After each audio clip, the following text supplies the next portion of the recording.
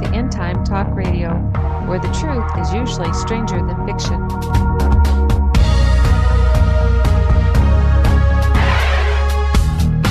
The purpose of these shows are not to scare you, but to prepare you, because what you don't know could hurt you.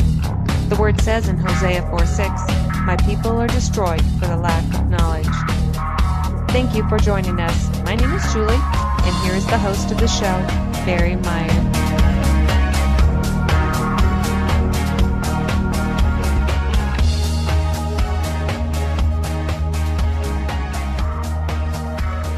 Welcome to End Time Talk Radio. We have a great show. I want to mention a few things that you may want to keep an eye on. Of course, you can go to barry-julie.blogspot.com and catch all the current news that's currently going on. But China's credit crisis in Beijing orders urgent audit of all government debt on the heels of downgrade, estimated as high as 80% of GDP. Before I forget, also today is July 30th of 2013. Also in Chicagoland, cash reserves plunge, debt triples. And I think right now when I seen the news this morning was at 33 million or something like that, which isn't much for Chicago. Of course, you know, with Detroit that's going on. Also, next week we're going to have Sheriff Justin Smith out of Fort Collins, Colorado. He's going to be talking about what's going on with the gun laws. Maybe we'll even touch on the 51st state that's going on. Most of you may not realize that he actually covered a lot of the expenses that he's actually going after the people that are trying to take our gun rights. So definitely watch him for that interview. Also in the Longmont newspaper down there, the residents support Weld County's 51st state idea of meeting. So definitely watch what's going on there. It's definitely getting hotter down there. Don't push us off. Watch what's going on. Because our next interview here, which is coming up right now, we have D.C. Allen. Now, he contacted me through the things I've been watching with the 51st state. And I think you definitely need to keep an eye on this. And now the book he wrote is called July 4th, 2014, The Day That Freedom Shall Be Restored. Just a little bit here. It is 1775 again, and are you ready to be free? July 4th, 2014, The Day That Freedom Shall Be Restored is an explosive new book by D.C. Allen, part philosophy, part policy, part history, part commentary, and 100% outrageous. Now, we're going to throw this in there, except there's going to be one little thing that's going to clog up this evil machine, and it's going to be you. Look in the mirror. You're the one that's that wrench. And we have to have one more chance to get this right. D.C. Allen, welcome to End Time Talk Radio. Thank you, Barry. I appreciate the opportunity. Well, I guess, well, thank you. You know, for the listeners out there, maybe give a little background on yourself and how you got this book started. Well, as you mentioned, the title of my book is July 4, 2014, The Day That Freedom Shall Be Restored. And the premise behind my book is that if you want to accomplish something, you need to establish a deadline and follow the course of action necessary to meet your goal by the deadline. Now, all of life involves deadlines, you know, on the job, at school, around the house, within our relationships, in each of our activities. This is the way that the world works. We have deadlines. Sometimes they're deadlines that humans impose on themselves, or sometimes they're deadlines that nature imposes throughout the cycle of life. Yet, regardless, it's the way that the world works. We have to meet deadlines. Well, for something as important as our political life, how can we not act with the same sense of urgency? So that was what motivated my book. Yeah, the book had its origins. I remember it was March of 2011. I spent a weekend daydreaming, and I don't remember now which particular Obama sex ethic inspired it, but I was daydreaming about what would you actually have to do to establish a free society in opposition to the bureaucratic soft despotism that we have right now? And because it had become pretty clear by that point that we are on the brink of a terrible political calamity and we're past the point of a negotiated solution. And so I was just daydreaming, speculating, what would you have to do to establish a free society? And I decided, don't just daydream about it, write a book about it. So that was how the idea for writing the book got started. You know, currently, as I'm reading the book, I'm about 50% through it, and I would recommend this book highly to my listeners. Those of you listening, don't just listen to this interview, but I recommend that you would definitely get this book. It'll be eye-opening. It'll give you ideas and thoughts and things that you've never maybe looked at before. DC. Oh yeah, I appreciate your recommendation there, and I just want for your listeners to know that the book is available through both Amazon Kindle and Barnes & Noble Nook for a very reasonable price. July 4, 2014, the day that freedom shall be restored. And I want to also mention that you can also check on what you're doing on July-4-2014.blogspot.com. Also July 4th, 2014.wordpress.com. Anything else you'd like to mention?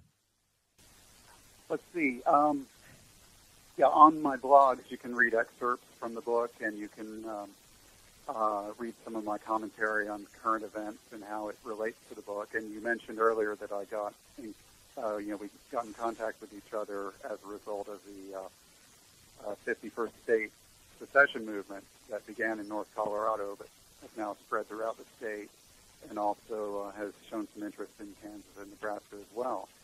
And I learned about this movement in June just through reports on the national news, and it's of great interest to me because it is the first prominent secession movement within the United States that has arisen since my book was published. I mentioned in my book that there are 4 possible options for how to establish a free society, and territorial secession is one of them. So I'm taking a great interest in what happens in Colorado, and that's, of course, how you and I stay in contact with each other. Yeah, it's very exciting what's going on down there. Of course, I'm only 11 miles north of that, so it's a great interest for me. Matter of fact, I have contacts in Greeley, Colorado, that are actually keeping me abreast of what's going on. Right. So I'm very excited about this. Now, you talked about the 4 steps, if we may call it that, of how would you call it, where you have different steps that we can kind of go through secession or something. You want to kind of explain it? It's 4 different options for how to establish a free society. And each one of these options has attractive and unattractive features. It has advantages and disadvantages. And people need to think about which of these 4 options will be the most suitable. Those 4 options, the first one is simply voting into office politicians and other elected leaders who will be faithful to the principles of freedom. They will repeal any laws or acts or other measures that have restricted our freedom up to now, and will not impose greater restrictions on our liberties henceforth. So the first option is voting. That's the most attractive in some ways, but it's also the most difficult to achieve results.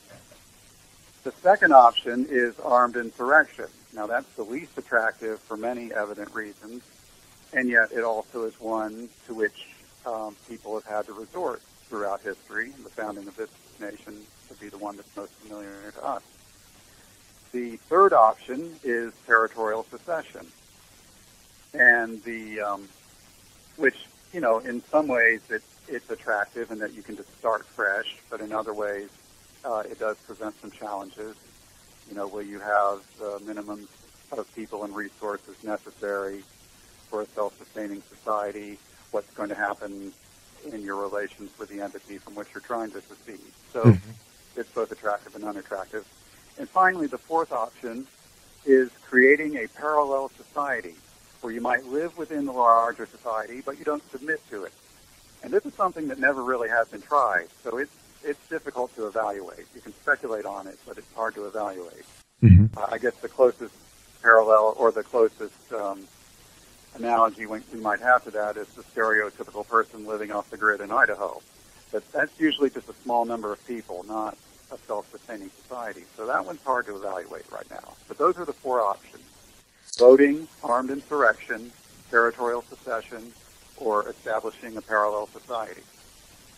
Well, I know the first one isn't really working too well. Right. Yeah, I've actually called the local radio station a few times, and they'll always say, well, you got to get involved, you got to get calling and stuff. But our calls become on deaf ears, whether it's impeachment of Obama, whether it's city council, whether it's something with the county commissioners, different things. Of course, we do have one county commissioner that does listen. He is Tea Party.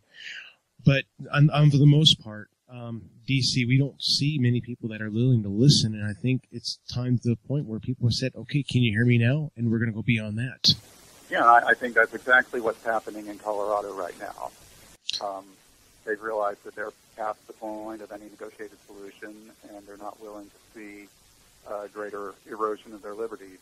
So, one of the objections to the ideas that I've brought forth is, well, it's just not realistic. It's too fanciful. It's too idealistic. Not practical. Too difficult. It's going to take too much time. It's okay to have that view, but I want to point out two things for your listeners in response to that. The first is that the Second Continental Congress on June 7, 1776, passed a resolution for drafting a statement. 27 days later, a mere 27 days later, the Declaration of Independence was issued. Mm-hmm. And there is no reason why we cannot follow their example. And then also in response to the notion, well, it's just not realistic. Too many challenges, too many problems. It's going to take too much time. Again, it's okay to believe that, but let me tell you who doesn't believe that. It's the left. Mm-hmm. The left, all the time, they set goals. They decide what steps they need to take to meet their goals. They organize. They follow those steps, and they are very, very good at it. So if you want to say that this is too ambitious, too difficult, it's going to have too many problems, that's fine. But if you do that, we're going to continue to surrender the public sphere to the left. And I'm not willing to do that anymore. And I think we're seeing in Colorado that a lot of people there are not willing to do it anymore. One of the things that does kind of bug me about this is that really here in Wyoming, it's really been hushed on our paper and our radio. People don't want to talk about it too much. Yeah, so I don't know if, well, we have a lot of liberal media up here too. And so we're fighting. Yeah, well, the city just passed UDC codes last week. So, yeah, they just passed those things, and Agenda 21, and so on and so forth. When we try to bring this up, people say, well, that's been done before. It's same old, same is. But we're not looking at a time that's the same properties of how we've had it before. Yeah, the left has become a lot more aggressive in recent generations, and I think that they were emboldened by the rise of Barack Obama. And we're seeing the results of that. The economic despair, the general hatefulness, the divisiveness. We're seeing the results of what the left has been trying to do for generations. And people do have a sense of urgency. And what I've tried to do with my book is to not only to reinforce that sense of urgency, but to give people some sort of guideline or some sort of handbook on how they can act upon what's happening. Probably what you found and what I found is that most political conservatives aren't by nature political activists. Mm-hmm. Want to live and let live and live our lives, devote our time to our families and our jobs, and our self-improvement and so forth. It's just not in our nature to be political fighters, and yet it's what we're going to have to do if we're going to prevent these catastrophes from happening. DC, I have to ask you, in my correspondence with you, I never did ask you, I should have. Of course, you do have some scripture verses. Are you a Christian? Let's just say I've studied Christianity and Judaism in great depth. Okay. I just had to ask real quick on that. There's an old saying I heard. It's easier to make a warrior a Christian than it is a Christian a warrior. And what I'm saying by that is so many people are so pacifist anymore that they won't stand up for rights because you talk about rights in your book. Mm-hmm. It's that's an interesting way to phrase it. That people are pacifists. Sometimes it's a combination of just good-naturedness. People don't want to fight. They don't want to be in conflict. They want to get along. And sometimes it's complacency. Either way, I think we've reached a point that if people don't, if they don't fight back, and if they don't take seriously what's happening, they're going to find that they're going to find a lot of despair, a lot of economic ruin. I describe the political left as a nihilistic movement. Mm-hmm. that leaves misery, destruction, and death wherever they go. And you mentioned in your news recap events in Detroit. Mm-hmm. Detroit it's the greatest monument to the political left that there is in this nation. That's a good monument, isn't it? Yeah, the misery and the destruction that's there. I don't know if you read the political commentator Mark Stein. I've heard of him, yes. Yeah, he's a political commentator from Canada who is very popular. And he says if you take a look at Detroit, usually it takes a foreign invader to bring about the type of destruction that you've seen in Detroit. But these are people who did it to themselves through their left-wing policies. And yeah, that's very true. You know, it's just sad because we're seeing these things happen. Matter of fact, I've known people that have been Democrats, and then they'll actually get the vote. They'll get they'll go to Republican. They'll get their Democrat friends to vote for them. And of course, and you know what? I'll be honest with you, I have a family member that did it here in Wyoming. So, you know, I mean, people say that if you're Republican, you got to be good. Well, that's not always so anymore. Yeah, it's hard to explain why that happens, but it's true that a lot of the erosions of our liberties and too many compromises with the left have taken place under Republicans. Mm-hmm. You know, these reach across the aisle and get things done Republicans, they're almost worse than the Democrats because we know what to expect from the Democrats. Yeah. But we expect better from the Republicans, and they're betraying us when they do that. So, and it's interesting, you know, there's an anticipated Republican primary contest in your state, in Wyoming, mm-hmm. between the current Senator Mike Enzi and the challenger Liz Cheney. And this has attracted some attention outside of Wyoming as well. And I'd like to read for you and for your listeners a comment that was made on the Town Hall website. Sure. By Kurt Schlichter. He says that Mike Enzi wants to be a sober, serious legislator working with his liberal friends across the aisle to make it a better country. Except that there are no friends across the aisle, and liberals do not want to make this a better country. Liberals want to ruthlessly acquire and maintain power and control over every aspect of our lives. And anyone who does not see and understand that, and who can't commit to destroying their hideous plans for our country, needs to get out of the way for a true conservative warrior. And I think that's a reflection of what has been happening throughout the nation and in most localities for many generations, and a lot of people are starting to wake up to the dangers of that. You know, the local radio station have actually multiple times asked, Senator Enzi to come on and just talk about. He will not do it. Is that right? Yeah, he will not come on our local station, which hits all the way down to Denver, up to Casper, and whatnot. But the idea is that, you know, if you're running a political office, you should be able to be there for the constituents to hear what you're talking about. That's right. And it's very sad. And let's see, and you, if I can go back to something that you said earlier. Sure. You know, referring to Christianity and to religious principles. I'd like to note for your readers that one part of my book, I try to explore the historical origins of the principles of freedom as they've come to be known within Western civilization. Mm-hmm. And I identify that as having its origin in Jewish civilization, ancient Jewish civilization. And it was through Christianity primarily, but also through other sources that Jewish ethical principles made their way into Europe and into Western civilization. And that's the ultimate source. And if you do want to understand freedom and why it's important, and a moral vision that leaves us predisposed to liberty, it's important to understand the Jewish and Christian origins of those ideals. Why do you... Oh, go ahead. I'm sorry. And since you and I have been in contact, you know, I've discovered that there are two important things in common between what I've written and between things that you and some of your other guests have said. Mm-hmm. The first is to emphasize the moral and ethical dimension of our political life. And the second is to emphasize that we need to take responsibility for our lives in the face of what things might be coming. We can't be passive about it. We do need to take active responsibility for what we do or for what we don't do. That's very true. I actually had really got into it really with somebody on the radio, and it wasn't like with them, but it was with what the politicians are doing.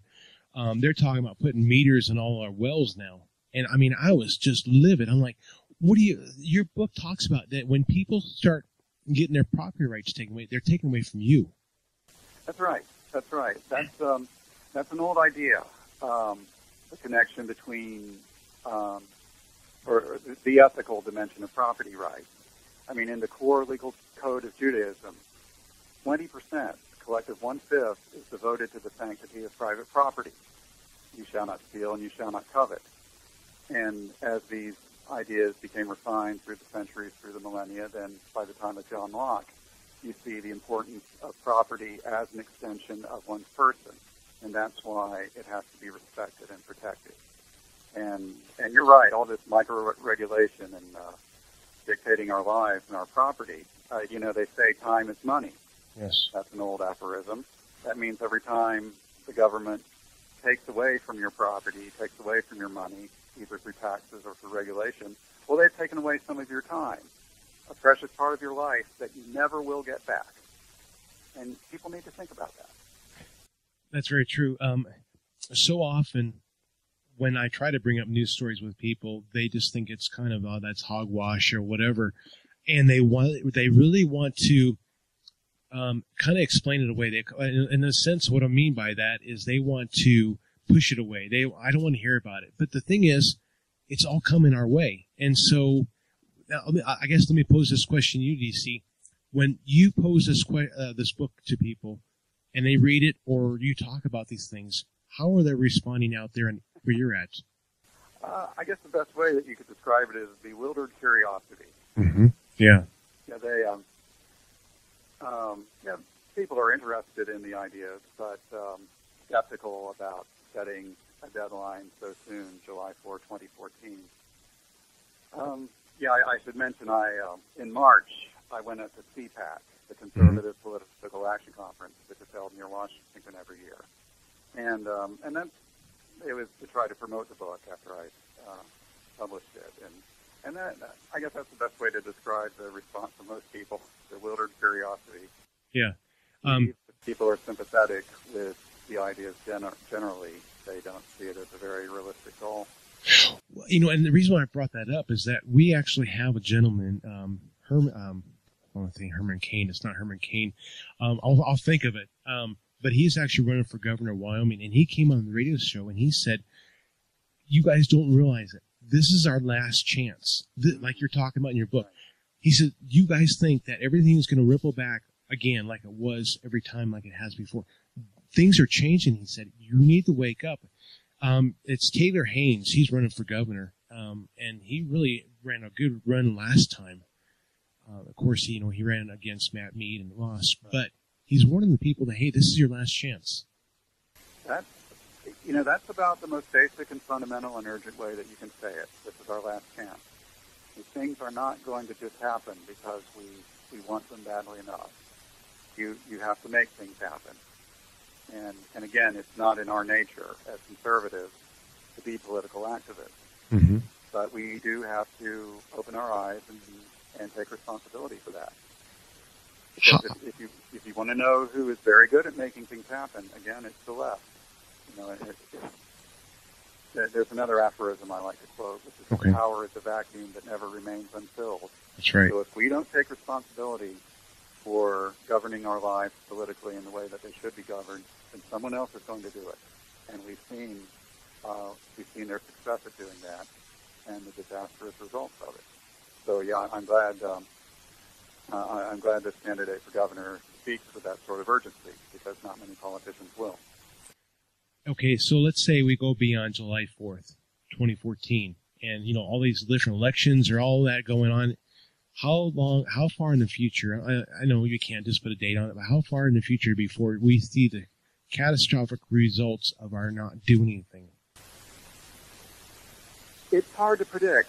If you look throughout history, when we identify certain cataclysmic events, sometimes it appears as if they came on all of a sudden, even though with historical hindsight we can trace the origins of them much further back, sometimes it appears as if they came on all of a sudden and people weren't prepared for it.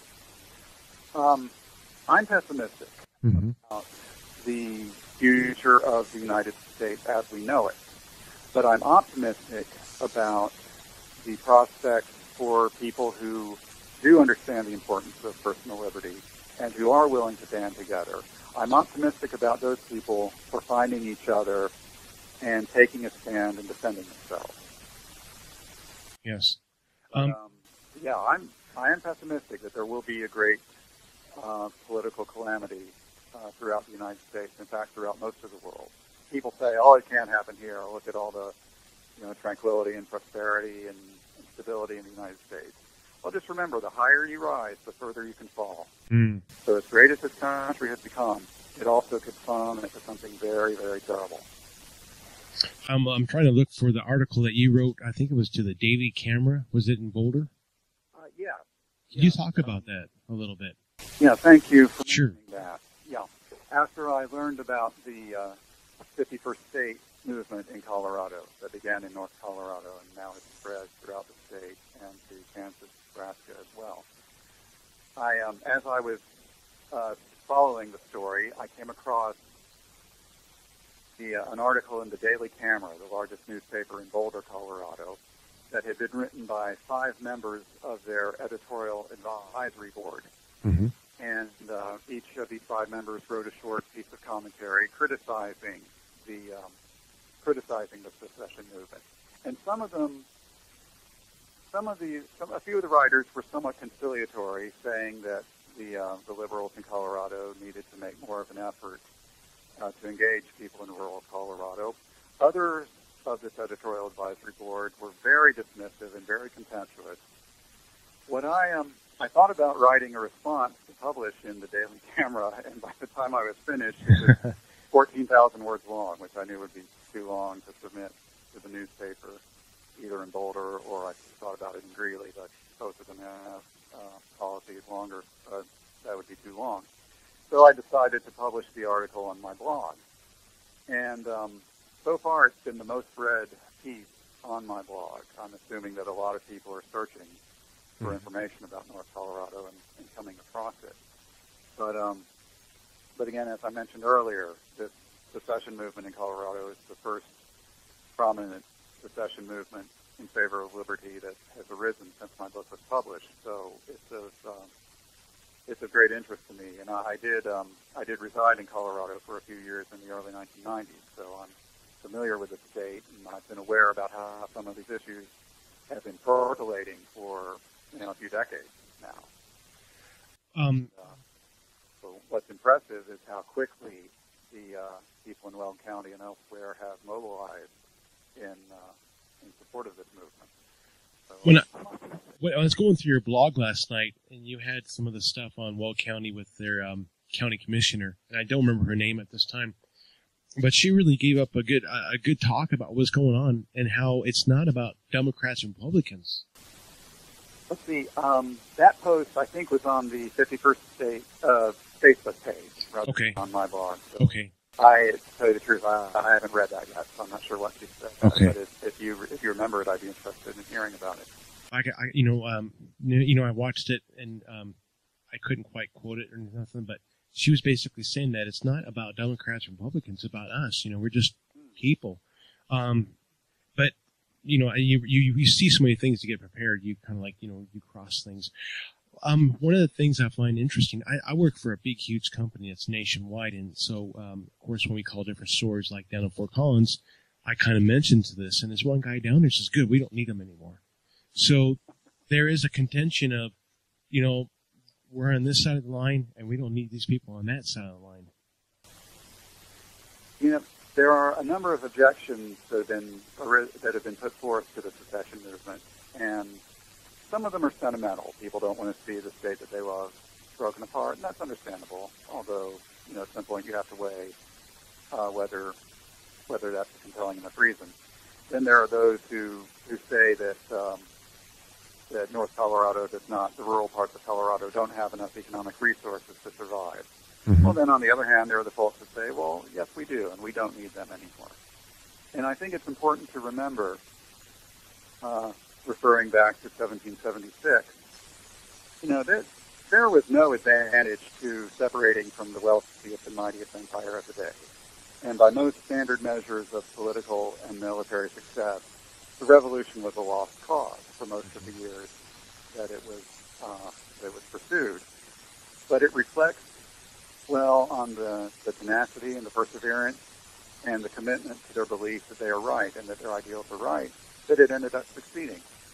And even despite separation from the wealthiest and mightiest empire of the day, an even greater nation grew from that.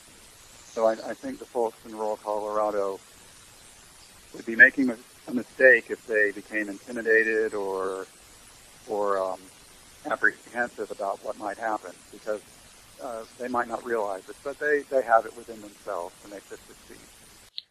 With Weld County, they're saying that 70% of all the funding for the schools in the whole state come right through Weld County. I wouldn't be surprised. I read an interesting statistic. As most people know, the Central Valley of California is the greatest agricultural region of the United States. Mm-hmm. East of the Rocky Mountains, Weld County is the greatest agricultural region. So there's the agriculture, there's the energy resources, there are the other industries. I wouldn't be surprised if that statistic were true about Weld County. And then this is another thing to bring up. They mentioned, when I talked to people in Greeley, they said they have enough cattle down there to equal or more than the amount of all the whole Middle East for cattle production. Right. Yeah, so it's huge. Yeah. I would guess, again, I'm not an economist who's researched this, but I would guess that those parts of Colorado have plenty, not only do they have plenty of economic resources, it's a highly diversified economy that would do just fine if they were on their own. I tend to think that more of Colorado is going to go that way, only because just a few weeks ago, I was in the central part of Colorado about 2 weeks ago, and I was talking to a guy at a pawn shop, and the more I talked about guns, the more he gave to my mom. She wanted to buy ammo, so that was good for her. But he was saying that that's the very conservative valley, and he's talking about like Leadville, Buena Vista, Slide, and stuff like that. And he said that when it comes down to it, we're going to fight. We're not going to sit back and take it. Good. That's the right idea, and I hope more people in Colorado will have the same commitment. Well, and the thing is, when you start realizing, hey, this is more than, your job, or more than your, this is your home. This is going to be your family, your friends, your neighbors. You start getting a little bit like perturbed by it. You start really getting like, you know what? What was that song by Twisted Sister? We ain't going to take it anymore. We ain't going to take it. Yeah.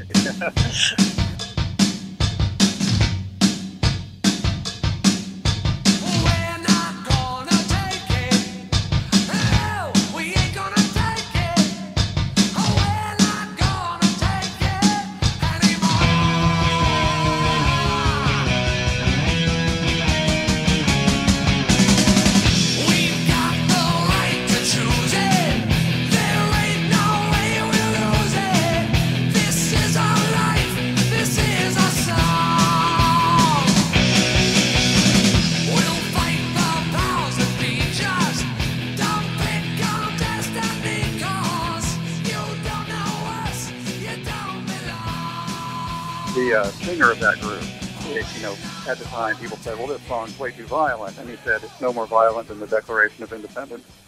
Wow. and that's just a good way to sum it up. We're not going to take it anymore. There's another group out there. They're called the Sons of Liberty, and they're actually standing up, and they're going around the country, getting people aware to what they've lost, the Constitution, their rights, because knowledge is power. Knowledge is power. That's right.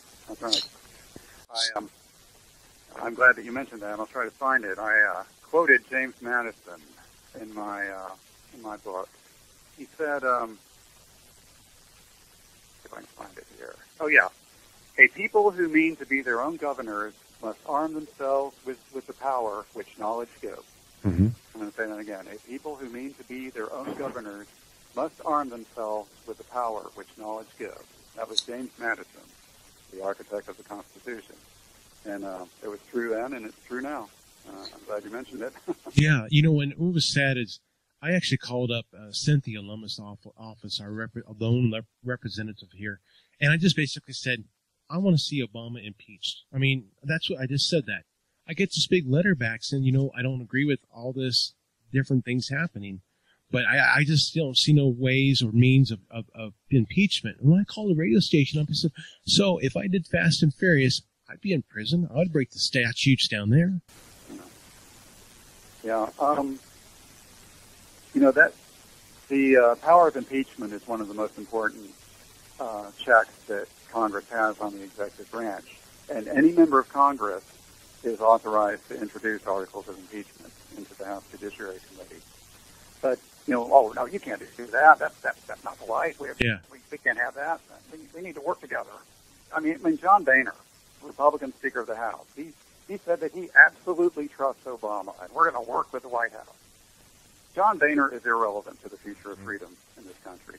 And you're right to call up your representative and demand that, because if any Republican member of the House of Representatives doesn't stand up to the Obama administration, I don't know what to say. Well, and I talked to a former IRS auditor that lives out here, and I told him about my correspondence with the representative, and he went to college with her. He says, yeah, she ain't gonna listen, and he was nicely saying that she was kind of like like a airhead or something like that. She's not gonna listen, and because she's married to a high up lawyer and this and that, so it's the prestige of the name, I guess. But that being said, let me ask you this: so you used to live in Colorado, so did you move to the East Coast because you've seen what was going on, and that's where you felt maybe it's safe to be? I actually grew up in this part of the country where I am now, and let's see. Yeah, I've lived most of my adult life in the Washington area. I lived for a few years in the left-wing part of Colorado. I attended a liberal arts college on the East Coast, so I've spent most of my adult life in a left-wing environment. Mm-hmm. I've known a lot of good people who advocate very bad and very dangerous ideas. And so I've had some time to speculate why that is. How do these left-wing ideas become part of the norm? And how can people who are good people, who have good ethical standards, how do they come to advocate these ideas? Mm-hmm. A lot of that's part of what motivated some of the ruminations in my book. I guess the reason why I asked is that not only myself, but multiple people that I know have already moved outside of the towns into the country to get more self-sufficient. And so that's where I had to ask. And so, with all these things that are being drummed up, thrown out there, do you think people are going to awaken? Do you think it's going to be enough shocking, or is this going to have to go through the whole thing before where people start changing their ideas on how things are going? One of the really encouraging things about the past 4 or 5 years or so is seeing the numbers of people who have awakened to the dangers. We saw the formation of the Tea Party movement 4 years ago, and people attending town hall meetings with their congressmen, where probably very few people had attended in previous years. So it is very encouraging to see how many people have awakened to this. And the media keeps trying to downplay all it. They say, well, it's just a fringe movement. Well, people aren't so concerned about it anymore. But that's not true. You know that from your program and from your interaction with community. So enough people are awakening to the danger. Whether or not they're going to take action or what type of action they're going to take, it's hard to say. Yeah. Gosh, I can't remember which founding father, and I'll have to look for it. But basically, he said, if you love your wealth more than freedom away from us, you are not our countrymen. Right. I remember that quote, but I also cannot remember who said that. That's a good one, though. I want to say maybe Samuel Adams. What's so funny is with our money, okay, Bernanke is going to speak tomorrow. Of course, maybe stocks may go down. We'll see what happens because they're doing the QE4 and they're talking. I think I heard now in September they may actually reduce how much they're putting into the economy and stuff. That being said, with those things happening, there's an old saying, if it's written on paper, it's worth the paper it's written on. So, people work so hard for this money that now you look at Detroit. I mean, their pension plans, a lot of them 80% gone now. How much of that? I think it was 80%. 80%. Oh, yeah. What happens is, social unrest inevitably follows economic ruin. So that's why these economic disasters should be inspiring a lot of concern among people. Mm-hmm. Like you say, when people lose that much of their resources or that much of their money. So that's why this should be a concern. People's whatever inhibitions or resistance people might have to violent behavior or to thievery, they start to break down during desperate times. Yeah, David Manning had a video out there, and I think it was 4 years old, but still I think it's very relevant. He said the white people are not going to take it anymore. I mean, they are going to riot. I think all of them are going to riot. But he says they're sick and tired of all these policies being thrown at them. There are a number of people. I mentioned Mark Stein earlier. Yes.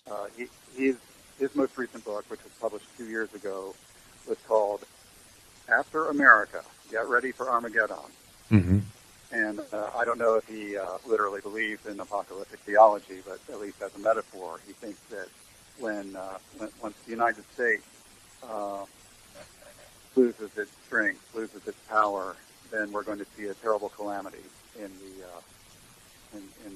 this conflict between good and evil. And there is going to be terrible social unrest. He thinks that there will be a fracturing of the United States politically. Yeah, who was that Russian that said the United States was going to break up into 5 sections? Do you remember? Oh, I don't know. I haven't heard that. Well, there was actually a Russian, and they said that every time he's like a political scientist anyways, he was saying that the United States would break up into 5 different sections. You'd have the East, you'd have the South, and the Central, and such and so forth. That would break up basically they were saying back in the 30s, most everybody had the same thinking. You could go from the West Coast, East Coast, and have. But now we're so broken up. You see it where you're at, where our way of doing things is totally different from the South and that's what he was looking at. That's valid speculation because a number of people have begun to use the term cold civil war mm-hmm. to describe the climate in the United States today. It's not the active civil war that we saw in the 1860s, but it's analogous to the Cold War that we had in the United States and the Soviet Union. Not active fighting between the parties, but almost a state of ideological or philosophical warfare. What makes it different this time from the way it was in the 1860s is that the differences aren't separated regionally. These people, they're our neighbors, they're our coworkers, members of our family, these ideological differences. We are all intertwined. And that's what sort of makes it almost heartbreaking to see what's happening to our country. These are people we know, and yet we're being driven to such extremes that could result in some sort of catastrophe. Normally I'll ask questions for people when I come along and, in everyday life, to kind of find out where people are at. And I'm going to find out more and more as I talk to people. They're secretly preparing, whether they're doing the guns or they're doing the food and that. Are you hearing that out there where you're at? I see it more on the internet than among people I meet. Mm-hmm. So it's hard for me to report on it regionally. Okay. Out here. But it's interesting that you mentioned that, though. I do devote a chapter in my book to taking preparations. What sort of preparations do you need to take in anticipation of an emergency? What sort of supplies do you have to have on hand and so forth? Here on the East Coast, we see hurricanes with enough regularity that most people have, it has become a habit to be prepared for emergencies. But the emergencies could come in the way of other than natural disasters. They could come in the form of social unrest. I think a lot of people here on the East Coast, at least out of habit, are somewhat prepared, though probably as frightening as it might be, considering what we've seen with some recent hurricanes, the social unrest could be a lot worse than that. Yeah, and of course, out here, the only thing we really have to really deal with is tornadoes. There's really anything else, and so it was kind of funny because somebody I knew looked in somebody's refrigerator and said, "What are you doing? Preparing for Armageddon? And got all this food in your refrigerator?" Of course, you can just kind of just laugh at it. I was there's a news site out there called King World News, and they talk about different people that are doing different things. And it was Eric Sprock. He was saying currently now in India they're charging I think almost 10% tax on gold because people are buying gold so fast. You've seen the lines out there in the South and Asia and stuff. They've like 10,000 people in line. But when you come to America, it's really strongly not encouraged to get gold. Yeah, I mean some gold ownership was outlawed for a while, and people scoff at you, people laugh at you. It's not a laughing matter. In times of crisis, people do turn to tangible goods of value. You read about during the Russian Revolution, people were trying to get by with their jewelry. When the economy collapsed at that time, and there was great social unrest, and that's typical. In times people are going to hold on to things of value, and gold's just as good as any. Yeah. How are people? What are some of the comments and responses you're getting on your book? Let's see. Again, bewildered curiosity is the main response I'm getting. I haven't gotten a lot of feedback, to tell you the truth. It is, as you probably know, what a lot of your guests have told you and so forth, it's tough to promote a book and to reach the readership. I mentioned that I went as a CPAC back in March. I mean, there are 10,000 people up there competing for attention, ranging from top-tier politicians on down to college students looking for their first internship. So it's hard to get attention for this. But that's one reason why I'm really grateful for this opportunity to be on your show. Well, I'm going to definitely promote it. I mean, it needs to get out there. People need to wake up. Hey, you say that you need a publisher. How would they contact you? Let's see. They can send an email to me. Okay. July.4.2014 at gmail.com. That's July.4.2014 at gmail.com. And again, my name is D.C. Allen. And I'd be glad to hear from publishers. I was able to publish it myself on Amazon Kindle and Barnes & Noble Nook, but I would look forward to an opportunity for a print publisher as well. I'm very grateful I have it on my Kindle, but I tell you, you're welcome. There's something to be said about having the book in your hand, though. Right. You drop the thing and it quits working, whatever. Now, hey, you're on Facebook. Let people know where they can find you on Facebook. Let's see. Yeah, unfortunately, I don't have a simple Facebook address, but if you do a Google search for, if you put it in quotation marks, July 4, 2014, the day that freedom shall, July 4, 2014, the day that freedom shall, one of the returns that will come up on Google is for my Facebook page. Okay. So I have blogs on Blogspot, WordPress, and Tumblr, and also this Facebook page. Yeah, because it's really important for people that are warning. And that's why I really like having you come on, because I get a different perspective every time I hear from people because of something I've never heard or never knew before. And that's why having you on, people need to hear what's going on, because we're in a current situation where a lot of people are just basically blind.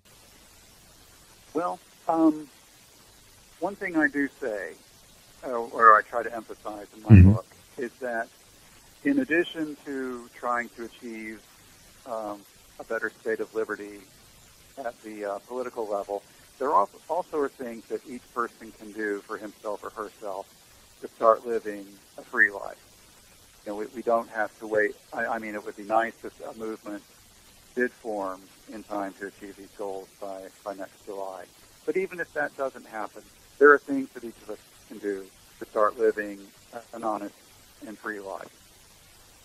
And part of what you and a lot of your previous guests have emphasized, you need to start taking responsibility for yourself, being prepared, getting your financial affairs and personal affairs in order, stocking up on supplies, whatever might be appropriate. And we also need to live according to the ideals of freedom. And I include in my book the basic definition of what a free society is. It's not an idea that was original to me, but it's an idea that's important. It's that you do not initiate force or fraud against another person. Do not initiate force or fraud against another person. And each of us just need to be conscious of that principle in our lives. Yeah, definitely. Of course, I haven't read the whole book, but as I read it, I've read it. There's a lot of things in there that are it's just practical, just knowing practical about, like I said, when you talk about your rights. People don't understand, so often in our country, we take our rights for granted, but we have no responsibility tied to those rights. Part of the problem is that people have been bombarded and sledgehammered with so many false notions about what rights are. There's a right to health care, a right to a job, right to education, right to leisure time, right to child care, right to all these things. Those aren't what rights genuinely are. But this is what people have been hearing all their lives. So it does become confusing to sort out what are our true rights and what are our false rights. And therefore it's hard to recognize when our true liberties are under assault the way they are now. I've really taken a turn towards the Constitution in the last, I'd say, 8, 10, 12 months, somewhere around there, because I didn't realize what was going on. I understood there was things that were wrong in our country, but I didn't realize, there's so many things that we weren't taught about our Constitution that we've lost. And I'm like going, oh my gosh, and there's so many people I want to tell and say, look guys, look at all these our founding fathers knew. I was listening to one guy talk about how there was actually questions for fourth graders. And it's like, you would never heard that even in college because they were so smart. Yeah, wow. There's definitely a problem with education, whether it be in the public schools or in most of the universities, about what things people are taught. I don't know what it was like when Barack Obama was a student at Harvard Law School, but it's my understanding, I might be wrong, but it's my understanding that currently at Harvard Law School, you're not required to take a course on the Constitution. And if that's true, either at Harvard or at any other law school, that is a real scandal. And we can't expect fidelity to the Constitution to survive if it's not being taught even at our best law schools. Well, and that's the one person that I was kind of mentioning, that's as a politician in our family, they said the reason why I vote the way I do is because I was taught that way in college, and it wasn't the Constitution. So could you restate that? Oh, sure. Basically, they're a politician, and they said the reason why I vote the way I do is because of my college. Okay, yeah. Yeah. Matter of fact, I think there's an Alabama professor, I don't remember what school, but he requires all his law students to read the Federalist Papers and the Constitution before they'll even be graduated. Good. Yeah, there's it's interesting. Barack Obama made that widely quoted remark, I think it was about 12 years ago, about how the Constitution is an imperfect document that reflects deep flaws in American culture. That's what Barack Obama thinks about the Constitution. Well, there was a Prime Minister of Great Britain in the 19th century, William Gladstone, who said, "The American Constitution is, so far as I can see, the most wonderful work ever struck off at a given time by the brain and purpose of man." So this is a foreigner who is paying greater tribute to our foundational legal document than you're going to find many people within our own country saying. And also in your book, you also mentioned about the Queen of England coming over here in the 70s. Oh, yeah. Talk about that. That was good. Yeah. Coinciding with the bicentennial in 1976, Queen Elizabeth, the reigning monarch of the United Kingdom, gave an address at Philadelphia, just not far from Independence Hall, where the Declaration of Independence was signed. And this was remarkable, that a direct descendant of George III, a direct descendant of the monarch against whom we rebelled, would say the things that she did. And I'd like to read part of what she said in that speech, if we have time. Oh, go ahead. Take your time. Okay, this was Queen Elizabeth in July of 1976, before the bicentennial. It seems to me that Independence Day, the 4th of July, should be celebrated as much in Britain as in America, not in rejoicing at the separation of the American colonies from the British Crown, but in sincere gratitude to the founding fathers of this great republic for having taught Britain a very valuable lesson. We lost the American colonies because we lacked that statesmanship to know the right time and the manner of yielding what is impossible to keep. But the lesson was learned. In the next century and a half, we kept more closely to the principles of Magna Carta, which have been the common heritage of both of our countries. We learned to respect the right of others to govern themselves in their own ways. This was the outcome of experience learned the hard way in 1776. Wow. Again, I think that's one of the best speeches that ever has been given on our soil. And it was a foreigner who said that. And that is really remarkable. People need to know what we lost. And or losing, I guess you could say, more than lost. We still have that if people are willing to stand up. Okay. We have here about 8 minutes or so. DC. That's okay. Yeah. Yeah. This reminds me of something else I mentioned in both my book and in the article that I posted on my blog in response to the Daily Camera. That it was in early June that we observed the anniversary of the events at Tiananmen Square in Beijing, 1989, when our great brothers and sisters in freedom in China stood up for their liberties, for their rights. And those were people who were inspired by the legacy of freedom in the United States of America. Wow. And that really should move us more than I think it does. I mean, and what they were facing was a more ruthlessly brutal and corrupt regime than anything we face in this country. And yet they had so much courage, and it was our legacy of freedom that inspired them. We need to learn, we need to be inspired by their example. Yeah. Yeah, I know there's people that are standing up, but I hope that more will do it.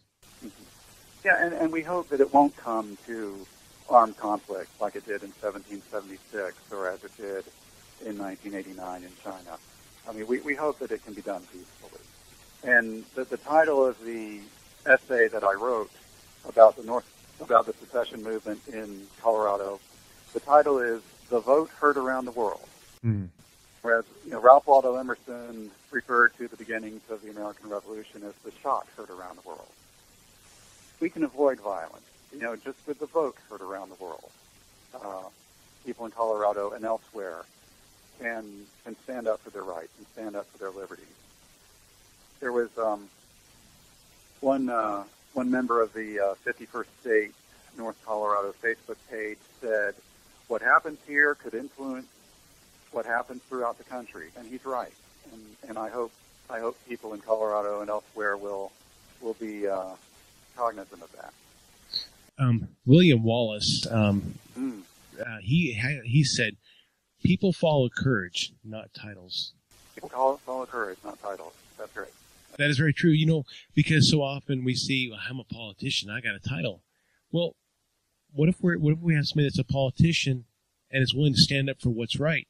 People will do that. People are just looking for a leader, and I think there's more leaders out there than we realize. That's right.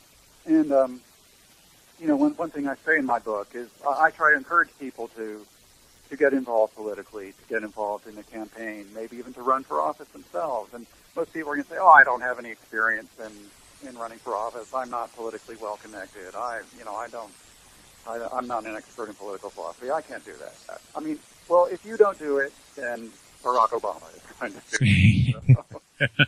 it. People really need to have more faith in themselves and more confidence in themselves, that they do have what it takes to be leaders. I'm glad you mentioned that. Yes. There are a lot of leaders out there. Well, I guess most people don't realize they're a leader, but you know what though? When sometimes people are just, when they're called and do something, it can be bigger than them. But you know what? You just learn to do it. That's right. That's right. I in my book, I describe an example of courage, and it's the courage that Winston Churchill showed when he was leading Britain through World War II. And I mentioned that Winston Churchill was often a very unhappy man. He had endured times of disgrace and failure. So in other words, he's a lot like us. Mm-hmm. And yet, when circumstances demanded it, he rose to the occasion. And we wouldn't be here if it weren't for him. He said that if Britain fell, all of civilization would fall, including the United States. And he's right. So we need to remember that these great leaders that we admire, they're people just like us. And we can find it within ourselves to show that sort of leadership. And I also say in my book that if people are uncomfortable about some of the shortcomings in their past, they need to find some peace and look forward to the better and brighter days ahead.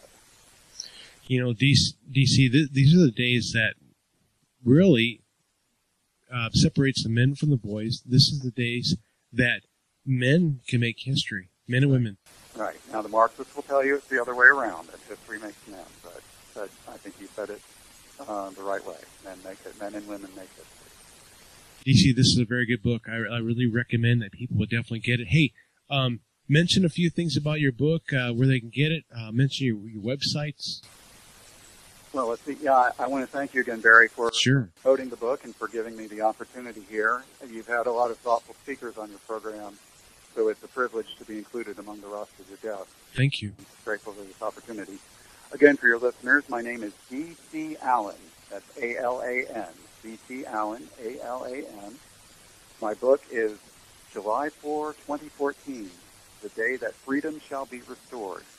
It's available on Amazon Kindle and Barnes & Noble Nook, and I'm looking for a publisher for a print edition. I have blogs on Blogspot, WordPress, Tumblr, and on Facebook. If you do a search on Google of July 4, 2014, The Day That Freedom Shall Be Restored, you'll find links to the book and to my blog. Well, that's yeah. Okay. Well, DC, I just can't more highly recommend the book. I mean, I just think that people need to definitely read this book. There's so many books out there that we can endorse, but I really would highly recommend this one.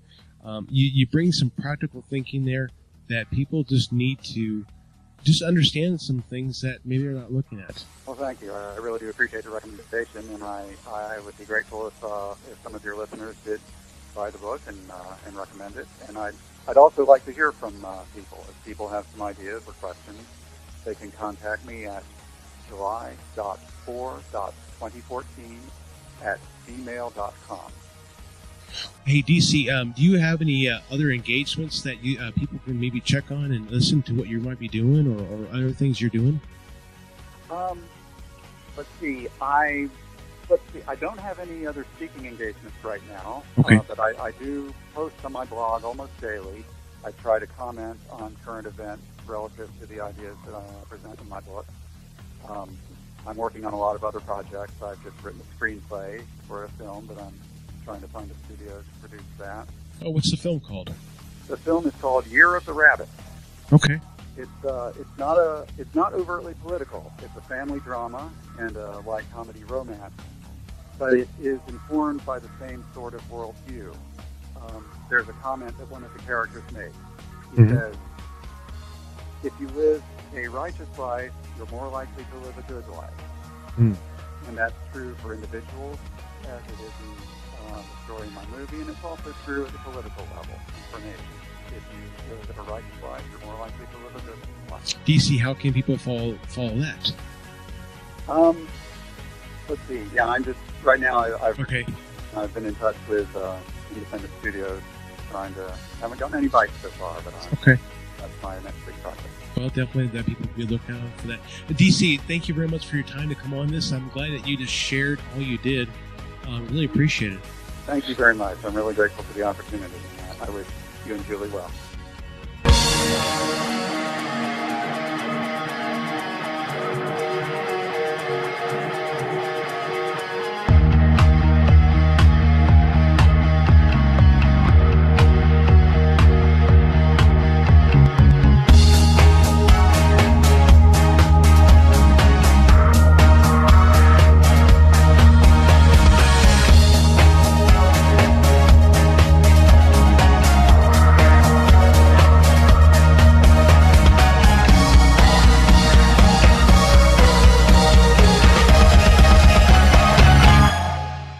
I'm DC Allen. I have just self-published a book, July 4, 2014, the day that freedom shall be restored. It's on Kindle and Nook, and I'm trying to meet with other people who share the same interests that I do and that I express in the book.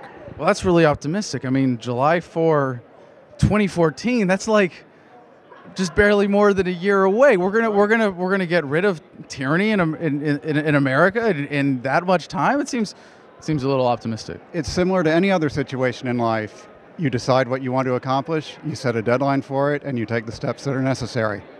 The Founding Fathers passed a resolution for the Declaration of Independence. It was issued 27 days later. There's no reason we cannot follow their example. Wow, that sounds pretty gutsy. How does this work? Buy the book, right? I can summarize it, but yeah, it is on Kindle and Nook. I've identified 4 options that might be available to us. I've described what resources are necessary for a free, self-reliant, and self-sustaining society, both the minimums of population, land area, natural resources, economic resources, and so forth. And who knows if it would be followed exactly as I describe it, but I want people to start thinking about it instead of just wishing for it or hoping for it. What steps do you need to take to make this happen? Well, even before we do that, we really should come to an understanding of it, right? What is freedom? I do have an explanation about how the ideas of freedom were derived, what they are, what is government. Well, not ideas of freedom. There are lots of ideas of or related to freedom, but what is freedom definitionally? Yeah. Oh, freedom. Well, I advocate the libertarian idea of freedom, that the purpose of government is to protect individual rights. And I describe what genuine rights are as opposed to some of the false economic rights. What is government? Government is the institution that has the sole legal monopoly on the use of force. And I describe when it is legitimate and not legitimate to use force. You don't initiate it against others.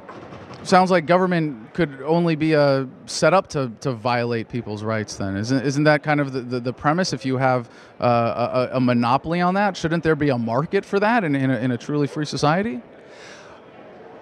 It's an institution that people create to accomplish that protection of the rights. And again, I say it depends on the integrity of the people. It's true, there can be a tyranny of a majority. There can be people who don't have the right integrity and can abuse government power. It's an ever-present threat. I always say that the most important political battle is in your own heart. You have to distinguish between good and evil in your own heart. And it might not be something that we can guarantee. It's only that we can encourage the right things. Well, then how would this government that you propose fund itself? Well, the way that governments used to fund themselves before pervasive income taxation mostly was by selling of bonds. Now that's also how we've gotten into this terrible debt by selling and bonds. By borrowing and creating money, of course.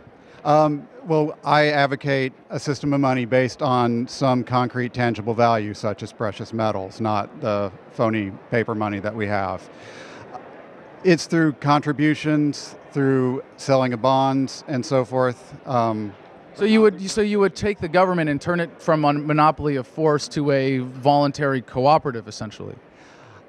A business, even a protection agency. That's an interesting way to describe it. I mean, the powers that government would have are pretty few: the police, the courts, and the military. Those are things that everyone needs, and that we always will need. And so, well, I was in the military. I don't really need it anymore. And I think the founders were against the idea of a standing army. We do need protection from against those who would try to harm us. Well, who's us here, and who's people that would harm us? I mean, if it's private property that is us that we're talking about defending, wouldn't we be better off if instead of making a big collective of us that's a big target for people to attack, that also creates a government that's got a monopoly on providing protection services? Wouldn't we be better to follow the advice of the founders and have citizen-based militias or even completely private defense contractors that would be able to respond to the needs based on actual threats, as opposed to what we see today with a government that comes up with excuses and fabricates attacks and does all sorts of things to justify what I'm sure you would agree is an absurd military budget? Well, a citizen-based militia is the right idea. Again, a military that's I don't know how many more than 100 countries the United States military is based in right now. That's not necessarily a good idea. We need a military to protect us. And you're saying, who's us? Who is we? The people who share this idea of the free society, the people who are working together cooperatively through their own choice to meet their needs, to realize their ambitions through free association, free contracts, and so forth, those people might come under attack from organized forces. It's good to have some plan for an organized force to counter that. And again, and you think you can form that non-coercively in this vision for government? well, if everyone understands that it's necessary, yes. Again, it's an ideal, but if everyone understands that that's necessary, yes. That we can have a standing officer corps, we can have a standing arsenal of weaponry for when it's needed to protect us. Well, I can certainly support that if it's non-coercive, if it's essentially run like a business or like a charity, as you say, if people are able to contribute or buy bonds and contribute to it that way, and no one in the territory is forced to be a part of this collective. So how is it that you're convincing by July 4, 2014 for people to embrace this grand vision for a non-coercive government? Well, I'm setting the deadline as a way of getting people to start thinking about it, and what steps need to be accomplished, not just to keep hoping for it and wishing for it and depending on others. What can you do to start living a free society? And I say there are things you can start doing right now, each individual, to do right Like what, other than buying your book? which is again July 4, 2014, the day that freedom shall be restored. First of all, each person needs to have the integrity not to live a life dependent on coercing others, and also at the same time not to be submissive to government intrusions on our liberty. I advocate genuine civil disobedience, and I describe the distinction between genuine and false civil disobedience. What's the distinction? Genuine civil disobedience is when you protest an unjust law by violating that law. Let's say you oppose income tax. Don't pay it. Yeah. Don't pay it. It doesn't mean smashing the windows of the IRS building. That's vandalism. We don't oppose laws against vandalism. It means don't pay the income tax. And so I do have a list of 10 hypothetical situations where you can protest an unjust law by violating that law. For example, if law enforcement wants to see your ID, whatever that is, without a warrant, don't show it to them. Outstanding. Thank you so much. I hope your book does well. I hope you wake up a lot of people with this idea. Well, thank you. I appreciate the opportunity.